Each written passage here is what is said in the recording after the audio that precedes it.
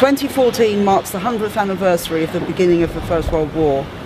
Far from being a war to end all wars or a victory for democracy, this was a military disaster and a human catastrophe. We are disturbed, therefore, to hear that David Cameron plans to spend £55 million on truly national commemorations to mark this anniversary. Mr. Cameron has quite inappropriately compared these to the Diamond Jubilee celebrations and stated that their aim will be to stress our national spirit, that they will be run at least in part by former generals and ex-defence secretaries reveals just how misconceived these plans are. Instead, we believe it is important to remember that this was a war that was driven by big powers' competition for influence around the globe and caused a degree of suffering all too clear in the statistical record of 16 million people dead and 20 million wounded. In 2014, we and others across the world will be organising cultural, political and educational activities to mark the courage of many involved in the war, but also to remember the almost unimaginable devastation caused. In a time of international tension, we call on writers, actors, musicians, teachers and campaigners to join with us to ensure that this anniversary is used to promote peace and international cooperation.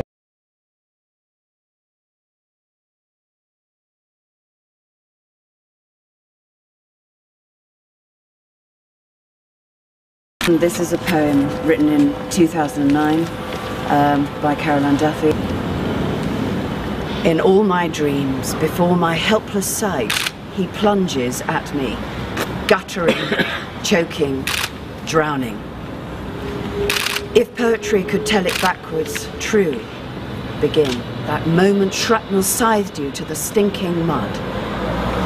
But you get up, amazed. Watch bled bad blood run upwards from the slime into its wounds. See lines and lines of British boys rewind back to their trenches, kiss the photographs from home. Mothers, sweethearts, sisters, younger brothers not entering the story now, to die and die and die. Dolce, no. Decorum, no. No. Pro patria mori.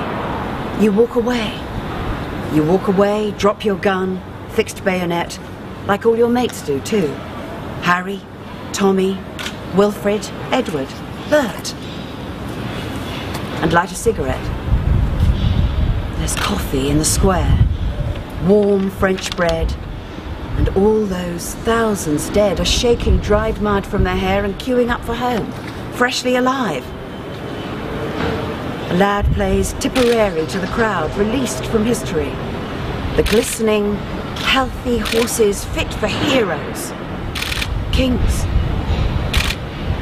You lean against a wall, your several million lives still possible, and crammed with love, work, children, talent, English beer, good food. You see the poet tuck away his pocketbook and smile. If poetry could truly tell it backwards, then it would.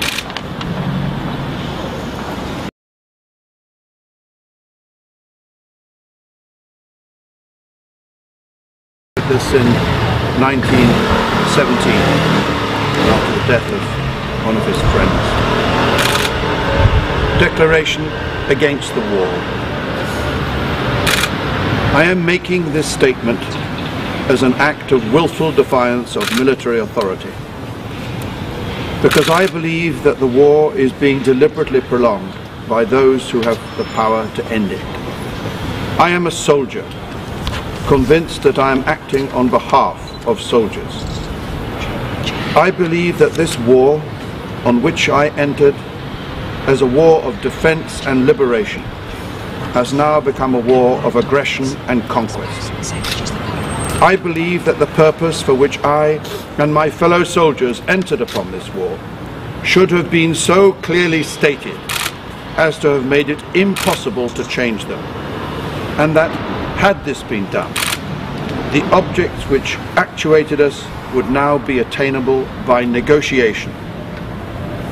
I have seen and endured the sufferings of the troops, and I can no longer be a party to prolong these sufferings for ends which I believe to be evil and unjust. I am not protesting against the conduct of the war, but against the political errors and insincerities for which the fighting men are being sacrificed. On behalf of those who are suffering now, I make this protest against the deception which is being practiced on them. Also, I believe that I may help to destroy the callous complacency with which the majority of those at home regard the contrivance of agonies which they do not and which they have not sufficient imagination to realize.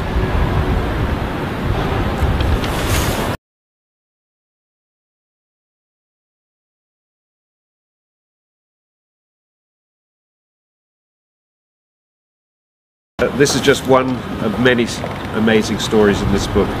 This is Ordinary Seaman Joe Murray, Hood Battalion, Royal Navy Division.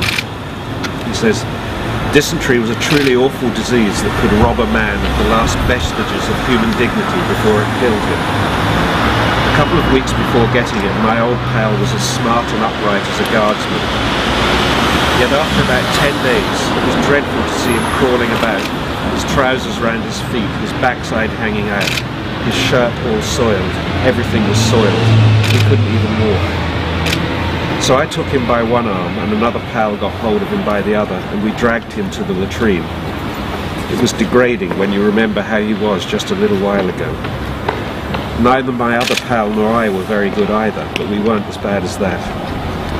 Anyway, we lowered him down next to the latrine. We tried to keep the flies off him and to turn him round, put his backside towards the trench. But he simply rolled into this 1 foot wide trench, half sideways, head first in the slime. We couldn't pull him out.